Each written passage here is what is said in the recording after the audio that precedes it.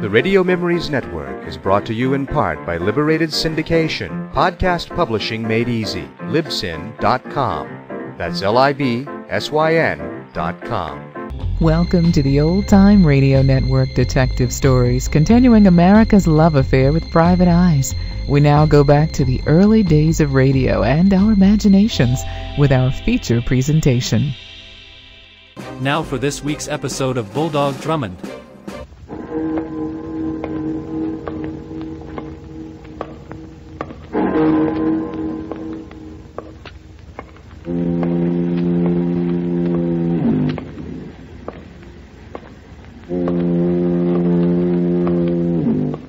Out of the fog, out of the night, and into his American adventures comes Bulldog Drummond.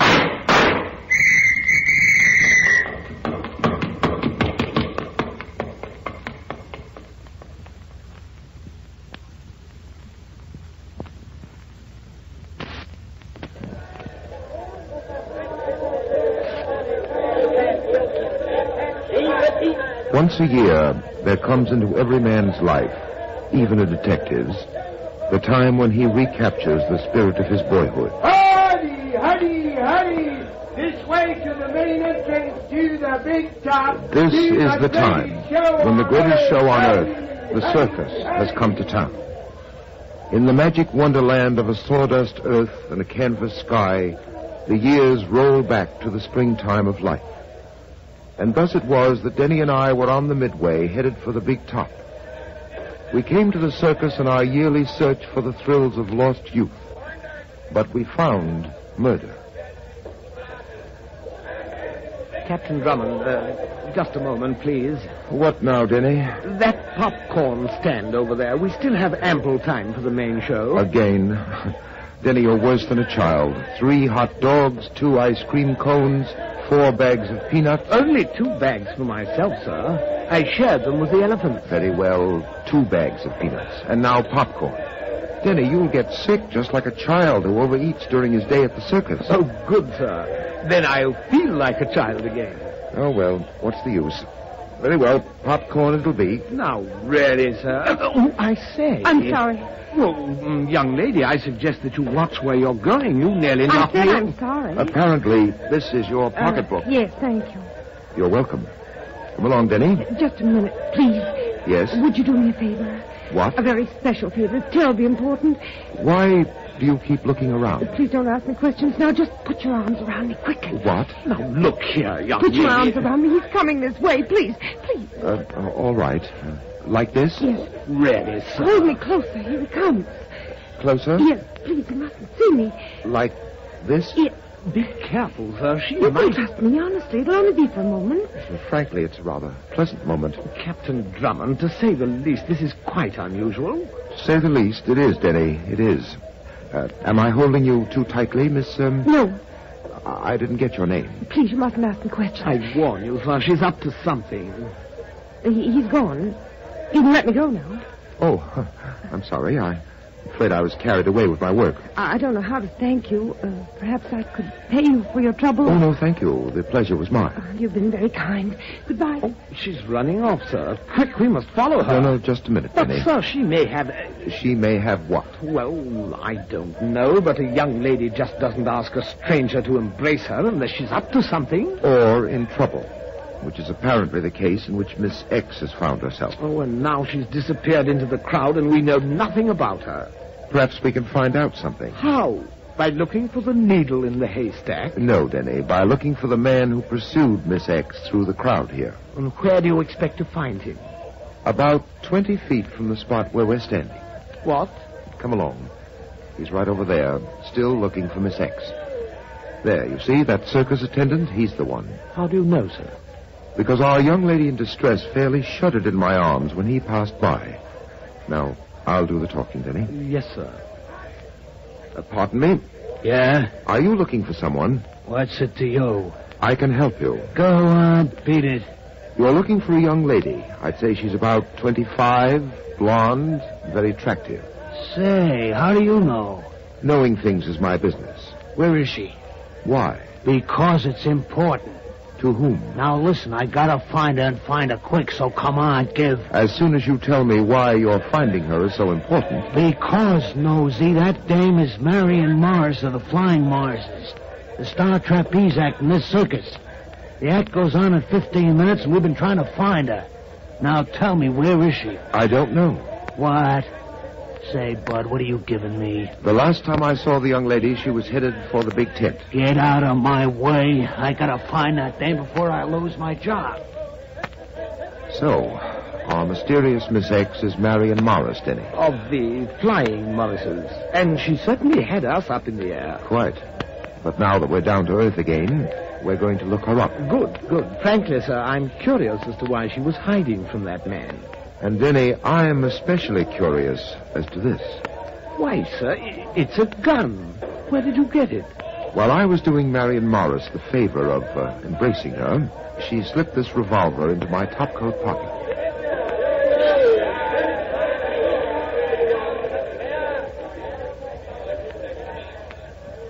There's their dressing room wagon, Denny. Oh, the Flying Morrises, continental death-defying aerialists. Come on.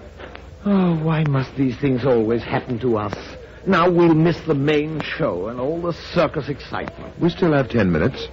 Besides, I have a feeling we're in for some private excitement outside the sawdust rings.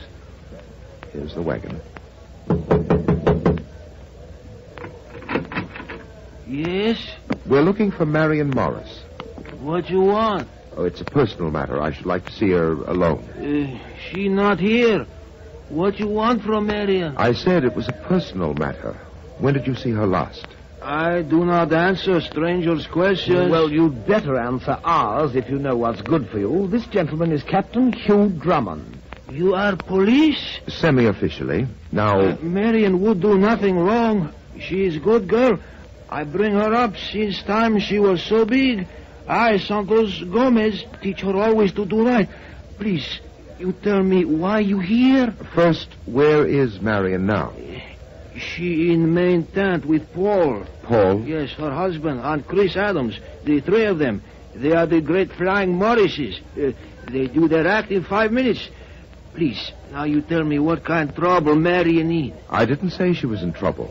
But from the looks of things, she's headed straight for it. What do you mean? This revolver. Where? Where you get it? You recognize it? I know someday it bring trouble. Gun bring only disaster.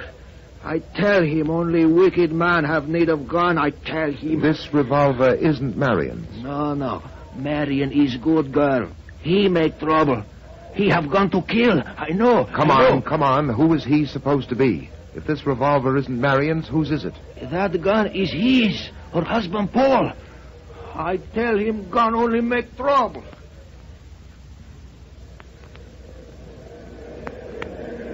Here. Give me your hand, Marion. I'll help you up. Come on. That's it. Chris Adams, the gallant young man on the flying trapeze. Oh. I was just being helpful. You're too helpful, Adams. I don't like it. I told you 100 times, Marion's my Then wife. why don't you treat her decently, as a wife should be? And I don't like your concern about my manners toward my wife. Now listen, you. Chris, please, not now. And where were you two before showtime? I know you're sneaking off to meet each other. That's a lie. It's no use, Chris. You won't believe anything we say. Let's not argue now. Why, Mrs. Morris? Do you object to our audience below? This isn't part of the show. Can't we wait till later? There may not be later. One slip from up here and down and out goes one of us. This trio could very easily become a doubles act. I suppose that's occurred to you two many times, how simple it would be to get rid of me. Oh, stop it. Very well. Some fool once said the show must go on. But I've often wondered why.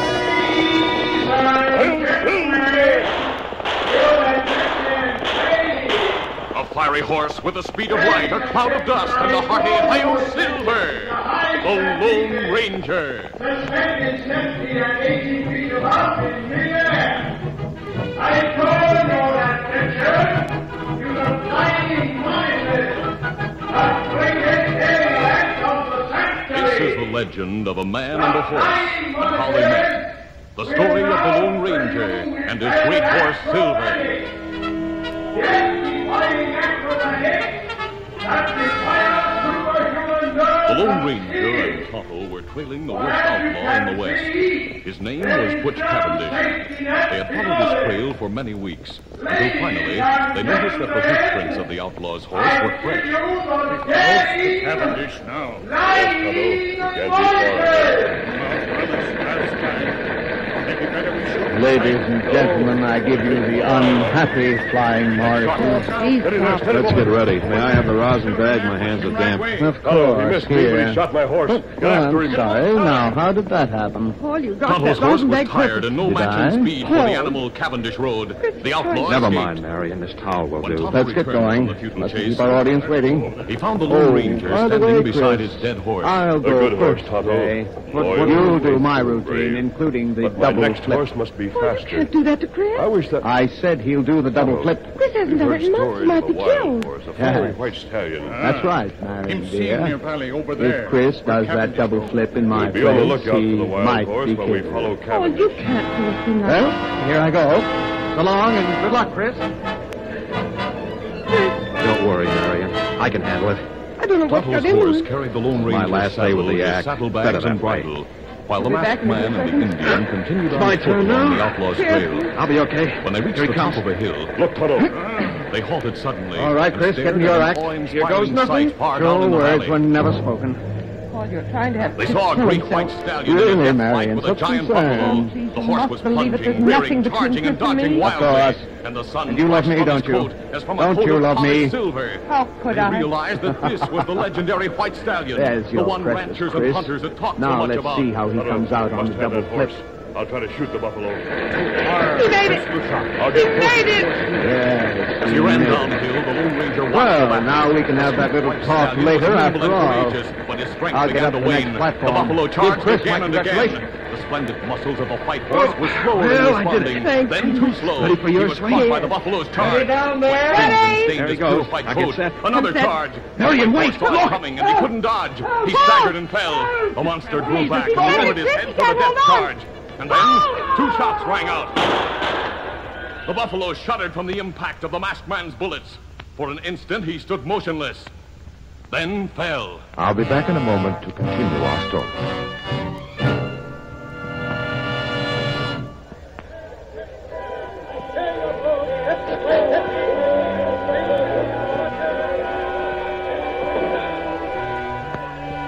The greatest show on earth unfolds a drama packed Cruelly with thrills and battered and excitement. bruised, the white stallion lay But on a quietly trapeze as the Lone platform Ranger 70 bathed his feet above the wounds. sawdust ring, During the next several days, the private masked drama man and went the on. Indian cared for the injured Result, horse.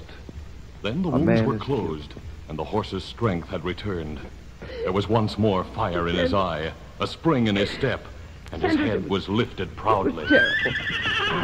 Tonto, He didn't have a he's chance. himself He again. Him Marion, strong. Marion. And a good horse. I wonder if he'll take a saddle. Must try. not. I like There, that, steady, my boy. child. Me get rope. Him run away. No, I don't Tonto, know wait. how it Let happened. him go. Now you I'd like listen to to have me. that horse more than anything in the He world. was But he perhaps for deserves the his freedom. best. He fought for it. He was wicked, No. He's and turned to the look at wicked us. are punished. See how Oh, the no. sun reflects from his Santos, white you coat. mustn't say that. Him look like silver. Now, Marion, you must Be a rest. name for Hear him. me, you rest. Silver! I will not let you be disturbed. Silver! You rest now. Tonto, he's coming back. It's just as if he knew what I said. Yes? Silver! I should like to speak to Mrs. Morris. Silver, I you will beauty. not let her be Hand me the halter, disturbed. Tonto. Later you come back. As the mighty stallion felt the halter, he Now, wait. trembled as if from a chill. Wait a minute. Every I instinct say you told him that he come must later, flee at Marion. once to preserve his freedom. And yet he My stood his sympathy, ground. Mrs. Morris. It wasn't gratitude that kept him there. It was something stronger, some mysterious bond of friendship and This understanding. man is He Captain heard the man's Drummond, voice, Marion. and he Yes, liked it. he say that Silver. you put Paul's gun in his Silver. pocket. Mrs. We're going Morris to be is quite partners. aware of the details. Captain Drummond, Use halter. I can Now, explain Tonto, that. the saddle. I wanted to get No rid horse of like that gun. Take saddle. I was Never was afraid a that my horse like husband this. would. Now, Silver. That your we're husband going to would work what, together. Mrs. Morris? The horse was wild and unused to the That he ways would of men and the weight kill of a Chris saddle and a Adams. rider. But the masked man was a Captain kind Drummond. teacher. He was gentle Paul yet was firm, jealous. He and was Silver was insanely intelligent. jealous. The stallion And seemed there to was sense no the reason desires of for the it. Lone You must Ranger believe me. and did his best to cooperate. I He had to learned get rid of that quickly, gun and before after something several terrible days of happened. training, he was Marion ready. tells Follow me, truth. Tonto. I know. I'm going Yes. after Cavendish. Yes, it is. It is the truth. Captain Drummond, it is. You must believe it.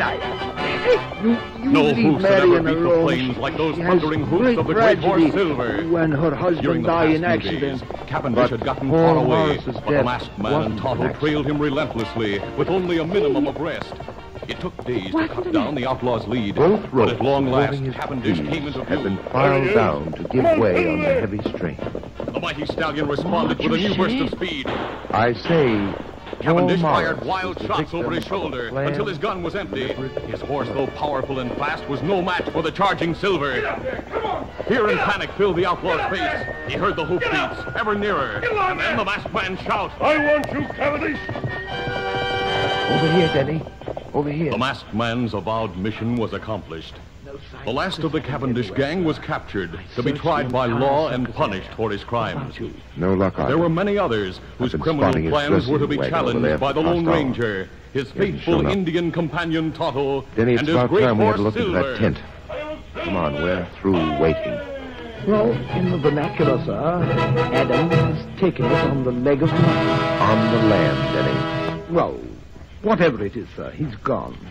There's no doubt in my mind that he's the murderer. He's the one who filed those trapeze ropes. That's a valid possibility. Possibility? It's a certainty, sir. The motive is well established. He hated Paul Morris. So did Santos. And don't forget that Santos was in charge of packing and setting up the axe equipment. As a matter of fact, Denny, Mrs. Morris doesn't escape my suspicion either. But neither Santos nor Mrs. Morris ran away. That much is in their favor. Yes, that and nothing more. All right, come on in. We'll see what this dressing room has to offer. Pull on that light over there.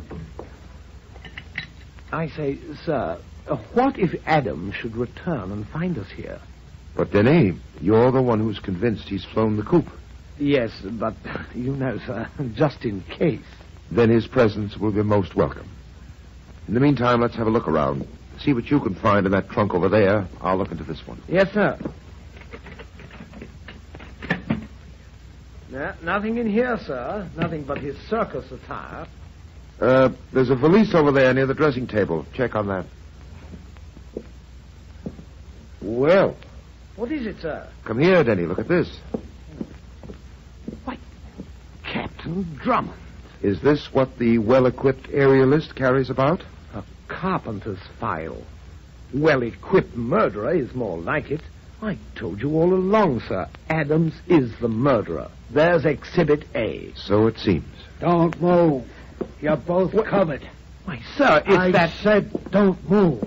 It's the circus attendant who pursued Mrs. Morris through the crowd this evening. So it is. You know, Denny, we've quite forgotten to take this gentleman into consideration. All right, cut the jabber, you two. What are you doing here? We might ask you the same question. Yeah, you might. Only me and this shooter asking the questions. Hey, what's that you got in your hands? As if the gentleman didn't know, Denny. Cut the act. What is it? A carpenter's file. And a murder weapon. Murder weapon? The gentleman appears genuinely surprised. Come on, give. If you insist, this file was evidently used in bringing about the death of Paul Morris this evening.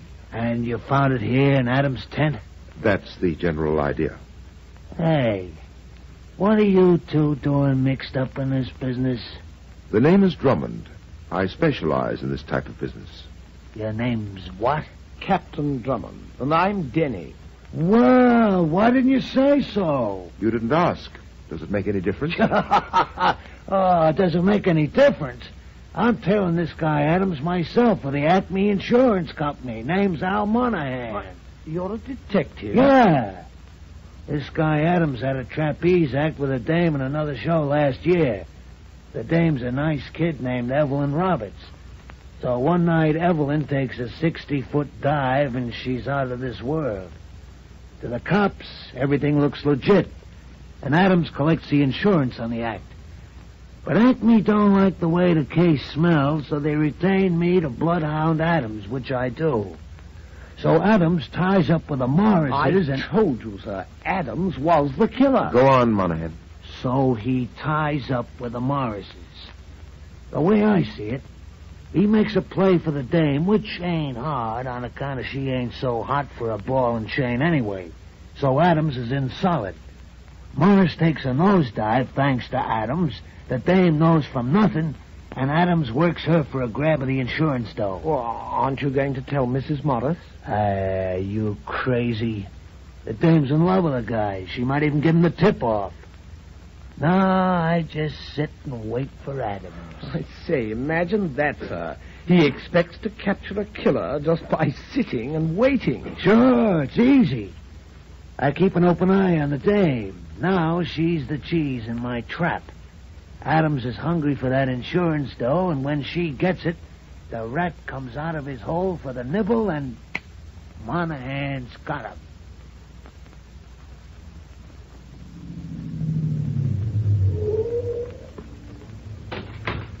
Take the car around back to the garage, Denny. I'll go up to the apartment a while. Yes, sir. Captain Drummond. Adams. I thought you'd never get here. I've been waiting outside your house for hours. And I've been looking for you. I know it, but it had to be this way. I've got to talk to you. All right, you can talk to me down at police headquarters. No, you don't understand. You've got to help me. The way you helped Paul Morris? Believe me, I had nothing to do with it. Oh, yes, it was an accident. Like Evelyn Roberts' death. Evelyn? I know all about it. Evelyn's death was an accident. I was completely exonerated. It won't be that simple this time. Now you're up against an open and shut case of murder. But I don't With understand. evidence complete, down to the murder weapon.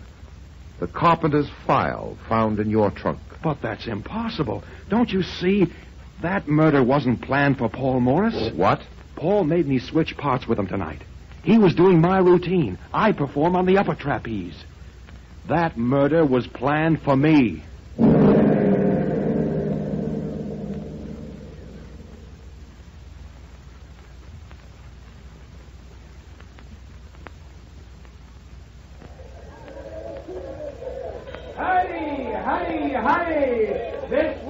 Now, Adams, you understand what you're supposed to do. Yes. I'm to walk in as if I knew nothing. I'm to play for time. Right. And play it to the hilt. Thank you, sir. I don't understand all this, letting Mr. Adams walk into a trap, probably to certain death. He'll be protected. May I ask how? You'll see, Denny. Oh, really, sir? It's as if you didn't trust me. Why, Denny. Well, it's true. And that telegram you received this morning, you were secretive about that, too. Denny, you'll learn everything in due time, if things work out to my expectations. Please, sir, do you mind giving Mr. Adams and me just a slight idea of what you expect to happen? I'm borrowing from the detective Monahan. But it's obvious now that Monahan's conclusions were wrong. Oh, it's not his conclusions. It's his method of trapping the killer that appeals to me. I think it'll work out. At any rate, we'll soon find out. Here's Marion Morris's dressing wagon. Adams, you go first. All right. Yes, come in. Chris! Hello, Marion. Chris, where have you been? Oh, Captain Drummond. We came along. I've some news for you. You found my husband's murderer. I knew Chris didn't do it. I knew it.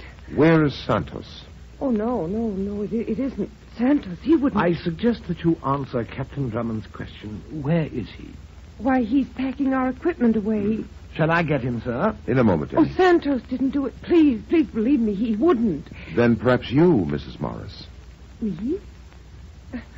Kill my husband? There, sir, we've got her dead to rights. She's lying. Marion, you knew that I was to use the upper trapeze. That your husband switched routines at the last minute.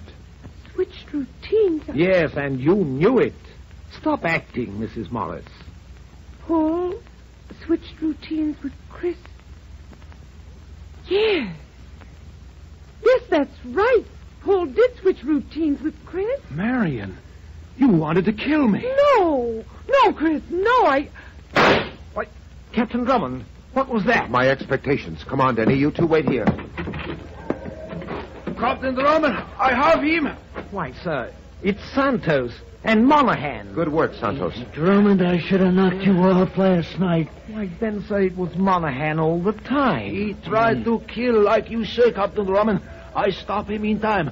I grab gun, the shot, it go into the air. You can let him go now, Santos. I have him covered. But, whom was he shooting at?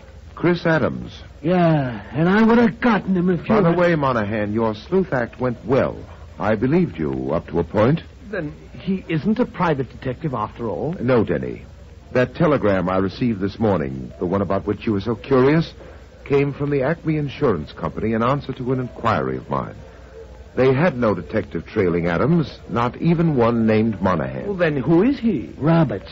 That's who I am, Al Roberts. Roberts? Evelyn Roberts. Chris Adams' former partner, the one who fell to her death. The one they murdered, my sister. They lied. The cops, all of them, they lied. He murdered her. I'll get him yet. As usual, sir, I'm surprised at the outcome. How did you know that Monaghan, or rather Roberts, was the killer? I didn't.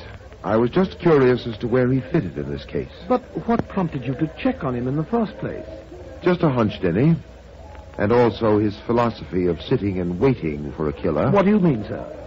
A good detective just doesn't sit and wait for things to happen. Oh, on the contrary, sir, I consider you the finest of detectives. Thank you, Denny. And I was about to suggest, after we deliver Roberts here to the police, that you join me in some sitting and waiting. Denny, what are you talking about? The big top over there, sir. I suggest that we sit down peacefully in the stands in the big top and quietly wait for the circus to begin.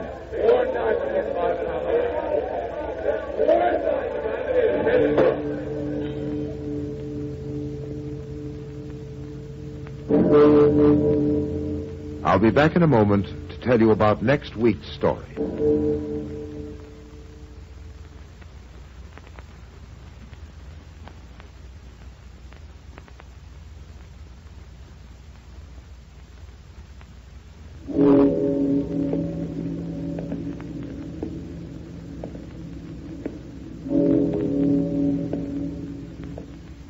Mysterious phone call arouses my curiosity. And so Denny and I are off on a strange story that begins with a stabbing and ends in murder. I call this story The Deadly Stand-In. Be sure to listen, won't you?